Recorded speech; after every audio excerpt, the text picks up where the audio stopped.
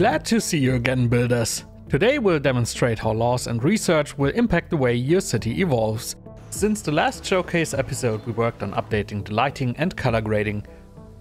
All the footage you see in this video is from an older build, but let's take a short glimpse at how the game looks right now.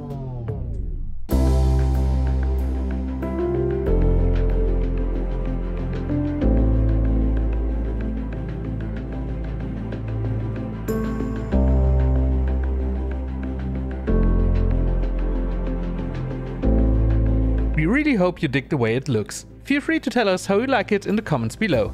Now buckle up, we are diving into laws and research. To pass any law, a courthouse needs to be built in your metropolis. On completion, you'll get access to all available options right away. Laws are your tools to quickly react to something going on in your city and to make a full-scaled and overarching decision. Quick rule of thumb, a law will either cost or generate money.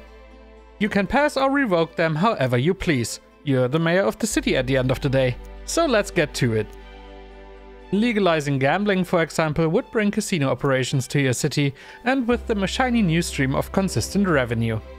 But sadly, it would also bring a rising wave of crime with it.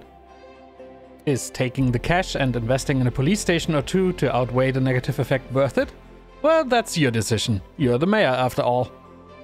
The ordinance on air quality forces your industry to raise their environmental standards, resulting in less pollution.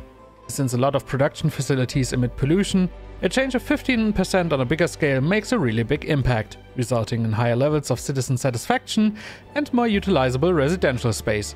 But it will also cost a hefty amount of money to keep this ordinance in place.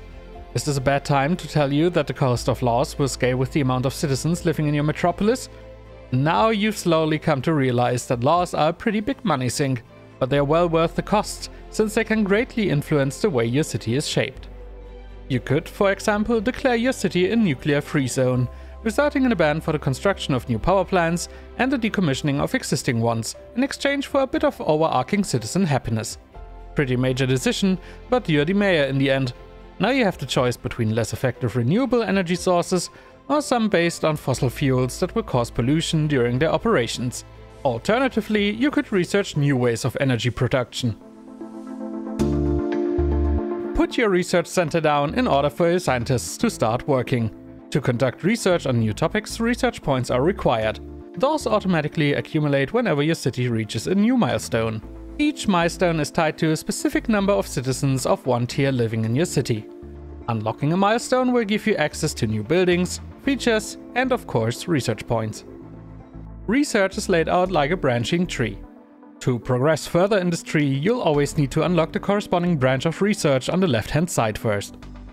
Looking a bit deeper into the research tree, one topic that strikes the eye is road grid.